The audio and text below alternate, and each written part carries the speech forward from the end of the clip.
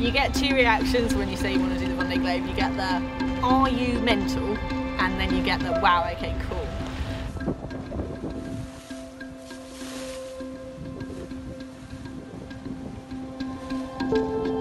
So the route for the Vendée is pretty simple. You come out of France and you turn left, and you keep turning left until you find France. So basically you go all the way around the bottom of the globe. Sailing got dropped from the Paralympics, so now was the right time to prove that sailing is a really inclusive sport. My team are developing a bike, so I'll be able to use my legs rather than my arms.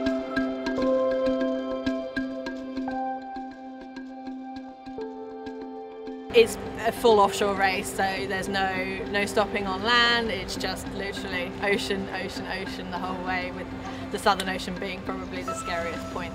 It's very windy, you get massive, massive waves, like probably bigger than anyone can fathom, you know, as big as buildings coming at you in the boat.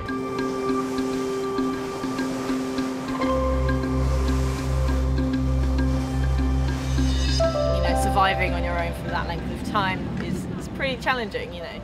Loneliness, you've got to deal with all the problems, you've got to look after yourself when you're sick, you know. I've said, you know, I'll be happy just finishing, but, you know, the little competitive demon in me is just like, actually I'd like to do sub 100 days, but the record will just be finishing it, because then I'll be the first disabled person to finish this race, so yeah, sub 100 and finishing would be icing on the cake.